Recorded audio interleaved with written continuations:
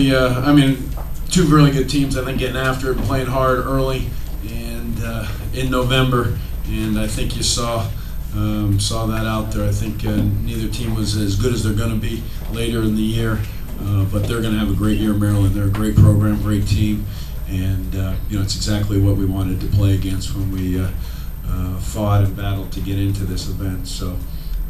It was a great performance, I think, for our guys. All 11 of them gave us something and played hard. Our execution wasn't as good as I wanted to be, but we will get there.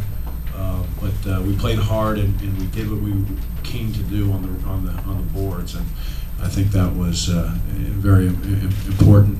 And I'm proud of how hard we played. We have room to improve, and we understand that. Questions? Coach, can you talk about the balanced attack with 5 players finishing in double figures? Yeah, I mean, I think that was something that's going to be a strength of ours. I think some games we'll have it. Other games we've had some guys score big for us, but obviously we had some guys in foul trouble, and so we had to adjust. They defended a couple of our other guys well, but I think we have a lot of good players. We know that, and they continue to improve. And they're young guys, but they're good. And they compete and they get better in practice. So, I don't know really which guy to point. I thought Nasir was critical for us. I thought he brought tremendous energy and confidence to our team, really just practicing the last 2 days. And then when he got in there, I thought he was key.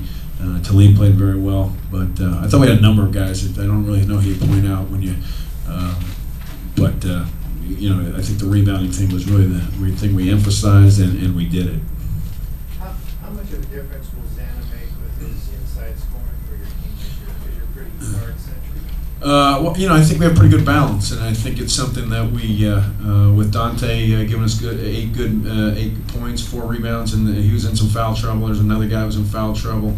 He 3 fouls. We kind of had to hold him in and out from early. Brad. So I do think we have a lot of good players, and I think Talib has a good knack for being around the ball, and continues to improve, as do all of our young guys. I think got us going in the second half. As I should mention that we made some adjustments at halftime. Actually, Coach Sandholm did a real good job, and he made I thought some very good adjustments, things that we took in, suggestions, and I thought that really helped us offensively in the second half. So I thought he did a good job on the scout and getting us ready and making some adjustments in the second half. I'm very fortunate to have such good assistance. Is that playing Trayvon more? Is that part of the adjustment? No, and the foul trouble for Brad was really what factored in there. And, I felt comfortable with him. I think he played well. I think if you think it was a good move, Ray, I'll have to take credit for that one. That wasn't Pat, but Pat made some good adjustments on the. I felt Trayvon with the press, he'd be a little bit more effective against it. Plus, Brad really were in this situation, so it wasn't too hard to figure out. Brad was in foul trouble the whole time. Coach Sandholm made some adjustments, and I like to keep those secret, save them. You coming in, what Jordan Williams did the first 3 games, so obviously he was a key for them. Until the final 4 or 5 minutes, he had 10 points, 4 rebounds. So what were you able to do to kind of limit him? I think you had foul trouble. I think that had a lot to do with it. I mean, that's why Brad didn't get to his normal game, and that had something to do with it. I think we double teamed him early, tried to take him out of his rhythm, but we didn't want to do it the whole game, and it may have helped a little bit. Keeping him off the boards. I mean, we talked about his scoring. And he's really good. I mean, he may be the best low post scorer in the country. Obviously, I haven't seen everybody. It's early in the year, but he's really good. And but we really felt that he really hurt you on the offensive glass. That's where he got his points, and on transition.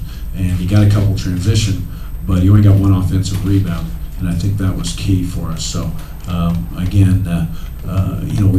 can't take away everything from a very good player, and he's as good as anybody out there. But we did a good job keeping him off the glass, and that was the thing we really were concerned about. Jamie, can you talk about the last 2 minutes of the first half and the first 2 minutes of the second half? Yeah. They sort of.